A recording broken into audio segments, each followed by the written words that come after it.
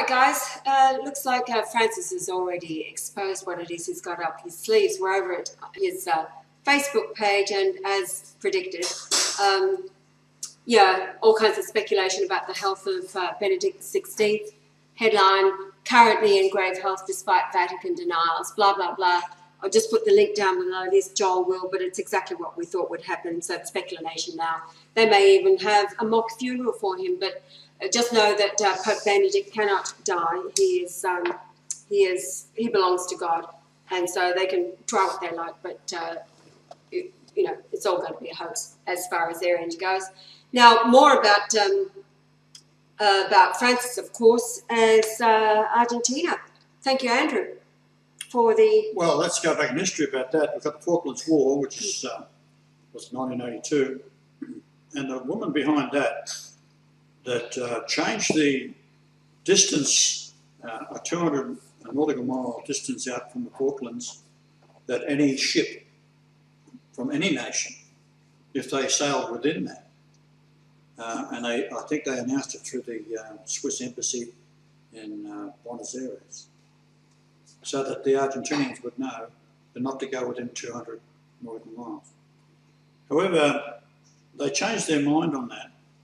And the reason they did that is they were looking to sink the ship to teach the Argentinians a lesson. And this is the Belgrado. And on board, there were 500 young men, and they all died when the British submarine sent out two of the latest torpedoes, which were fly-by-wire, if you like. They trailed these long wires behind them, and they could steer them from the submarine, and they sank them. But they were way outside the 200 nautical mile limit. But the distance to the South Pole indicates that they would, its blackness, and sink into the depths. So, because they have used the concordance like I used it, when they have the opportunity to kill someone or something, or a ship like this, they'll do it at a longitude and latitude or a time that will give them the sick gratification of having killed all these people. Now, remember, 500 is a word antiquary. So at that time, the missiles that were purchased off the French was a deal by a priest who turns out today to be Francis the Pope. He made a deal with the French to buy $200 million worth of Exocet missiles. And the British, of course, they're very aware of what the French can do with their missiles. So it was Prince Andrew who was down there flying a helicopter. So when a missile would be coming in, they'd have the helicopter hovering down at the same level as the ship. And then as the missile got within distance of striking the boat, he would take it up high, several hundred feet, and the missile would start to raise up and follow that particular object and go over the top of the ships. Now, they did sink a few of the British ships, and they caught them unawares, but they soon figured that out. Now, Margaret Thatcher was behind all that, and she's the one that changed the Admiralty's position on the distance that, and didn't bother to tell the Argentinians to sink the Belgrado. And of course, they just murdered her, and because she was a pretty evil woman, don't worry about that. But to be able to do something like that is pretty terrible. But this is what it's all about. So they're getting even. Now, how they're getting even is they're going to bring on a nuclear war because they're stupid. Argentinian Pope is a very stupid man. And the Jews are everywhere. And they are trying to push for world war. And we've got to go back to what Hitler said, that unless the Jews are stopped, they would leave the earth a lifeless orb floating in the ether of space. And of course, he was quite right. And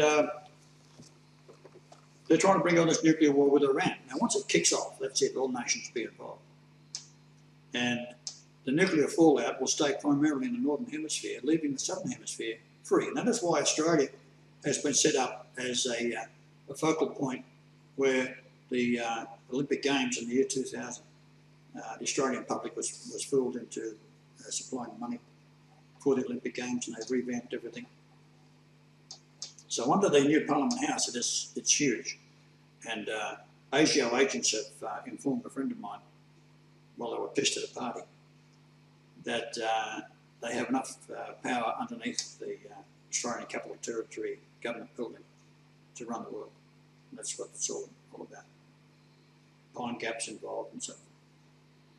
So the Jews are trying to bring off a nuclear war, and they're using this idiot to pull it off.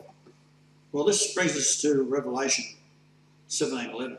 And 17:11 is all about the 7 kings. Now, once a city became, this is the Vatican, became a nation, which it did under an agreement with the Italian government, whoever is the Pontiff becomes the king. So they had 7 kings, and then for 84 years, this is from February the 11th, 1929, 84 years later, which is Marshall in English Gematria, and it's also Emmanuel, the Emmanuel prophecy, which is Emmanuel is found in Matthew 1:23, which has a value of 8880, and anyone who's following us would know what that's about. It pinpoints myself as being the king genetically. So he's not interested in the Queen or Prince Charles or anything like that. What he's interested in is killing off all of Europe, because I'm the king of all of Europe. Every nation I'm the king, but also Italy. So this is what the whole game's about. It's the make war with the Lamb in the book of Revelation. And of course, as there was a lightning strike at 5:55 p.m, for the first time in history, the Vatican was struck with lightning. Just after Pope Benedict the 16th made the announcement he was retiring because he was feeling weak and ill health. This closed down the 7 kings in that prophecy of 1711. You want to read it, no? And the beast that was and is not, even he is the 8th, and is of the 7, and goeth into perdition. That just means Benedict, by the time he resigned, feeling unwell, sickened by the filth in the church, he retires, drew away. He is the one remaining alive, the 7th, and he goes into his own perdition, which means loss and destruction. It's not a all-consuming hell, etc. All of you who have experienced the loss of loved ones or your health, whatever, sorrow, as he was experiencing, you've gone into perdition. Now, I should also say that the beast is, of course, the church, and like anything that can be regarded as being a beast, it does evil. On the other hand, you put a good man in charge of it, it's not doing evil, so therefore it's no longer the beast. However, you look at the history of the church, and there's always been evil men. That's, over time, has dominated against the good men. And there's been some terrible things the church has done. So this is the beast, there's no doubt about that. It's in charge today of 1.2 billion people. I've also given the Vatican III to the Pope, Benedict, and he will become Petrus Romanus. I've already renamed him as Peter, because Peter started the church, that's where it started, and that's where it ends. And it will be a perpetual church from that point onwards, running under no longer the beast. It'll be destroyed, it'll be run under righteousness under my rule. And with the Pope Peter, Petrus Romanus, has been the 111th Pope, Malachite prophecy.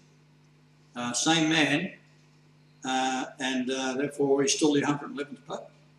Because the illegal move by the Jews backing Francis is illegal. They already knew, the conclave knew that we was already back. So it's an illegitimate conclave. It's illegitimate. It's all so they've got this fool who is basically a moron. And he's a man, as I say, getting even with England and the Lamb in particular, which is my kingdom, which is all the world, basically. And he thinks it's only Europe. Well, that's fine, he can think that. But Argentina is mine too, and so is all the other countries. All south. nations. Pedro Benedict de Quiros prophecy. 1606. May 15th. May 15th. Mm. All the land south from the equator to the pole. So I was born a Catholic, so naturally, and of the true royal family. So that's why it has to be that way. It's pretty obvious. It's the Isaiah prophecy. It's 22, key of the house of David. Not the key of the house of Solomon, David. I don't descend from Solomon. Solomon was a beast, monster, witch, evil. Yeah, so it was through Nathan. It's the root of Jesse that is Jesse. About Dexter, what happened while Dexter was down here? Well, he spent 5 days in and around the Vatican on the streets. He did get to talk with a lot of the nuns and brothers around the Vatican area. He was telling those people that he came across on a personal level what was going on about Benedict, and he said that once he told them, they were very concerned, and they took information. He had brochures, etc., with links to find out what was going on. So he was touching bases on a personal level with people. He also did some recon about private investigators and newspaper, TV, advertisements, that kind of thing. So he's gone back to England knowing now. See, he was talking to taxi drivers, and this email come through from a taxi driver. And we said the best people to get the word out is taxi drivers. And he's been watching. Yeah. And he wanted to know what happened to Dexter. Yeah. Well, he's gone back to England and done a good job too. Yeah. Yeah. So good on your Dex. Yeah.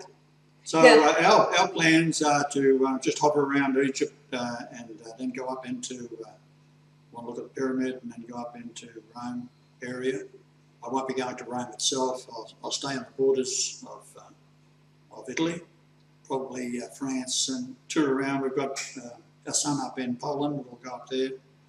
And we'll just wait out the lunation of 1119, and that is the end of the book of Revelation. If you're confused by the numbers in Revelation where it ends, you think it's 22, the 22nd book. It's not. The end of Revelation is lined up with the lunations, which is with Benedict. We're talking running through to say 1114 through to 1119, and 1119 is the end of the book of Revelation.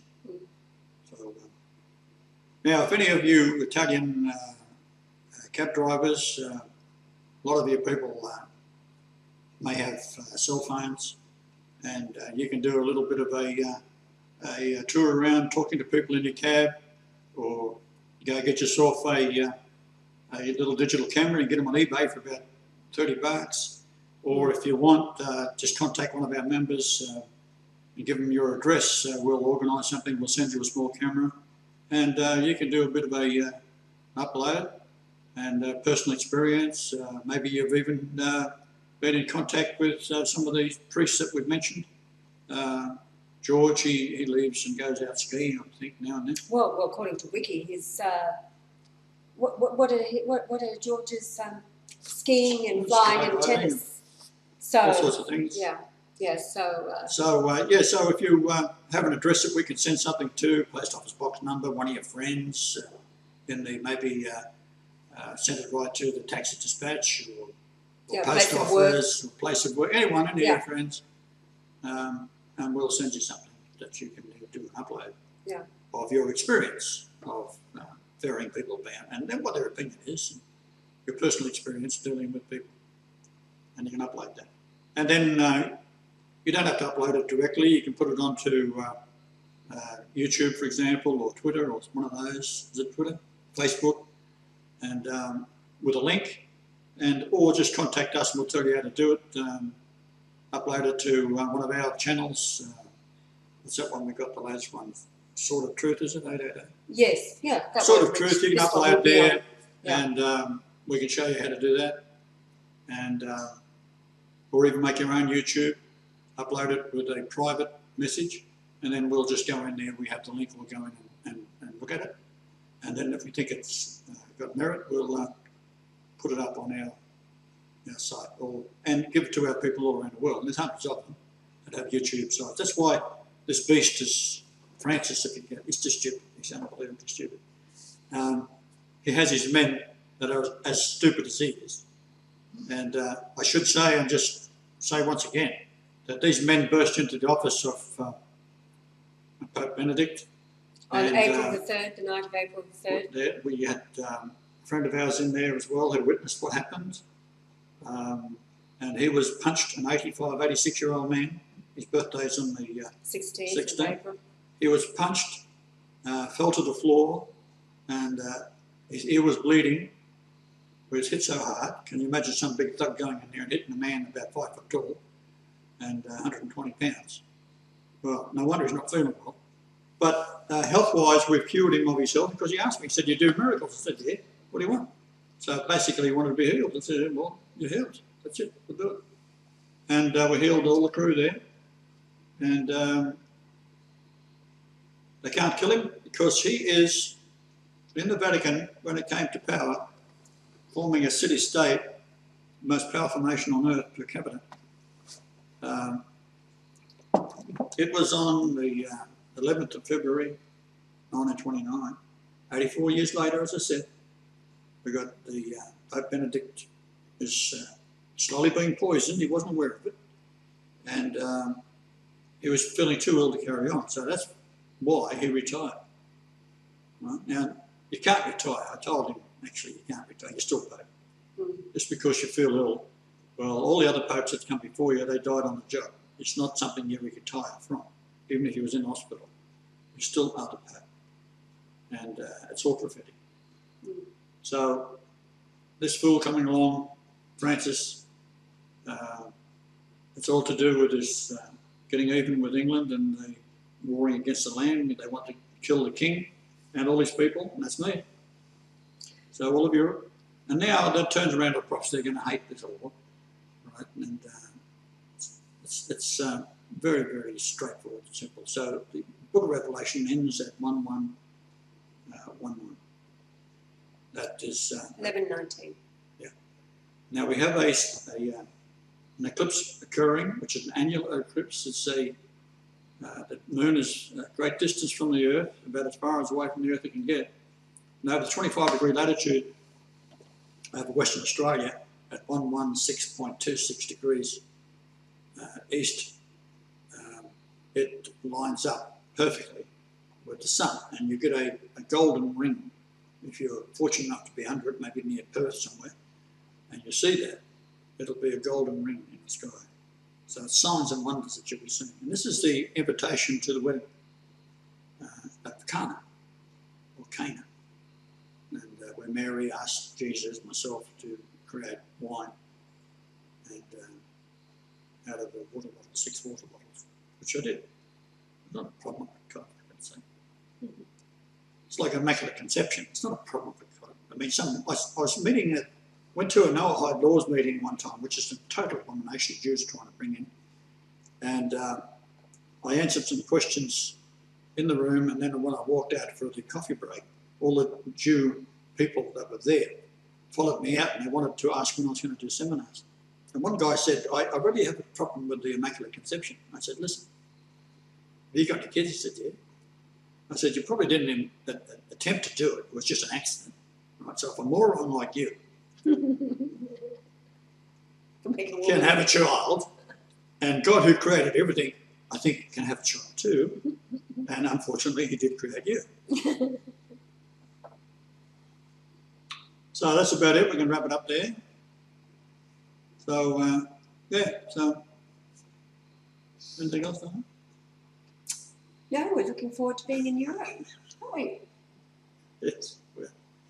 All right. Hasta la vista to the moron Pope.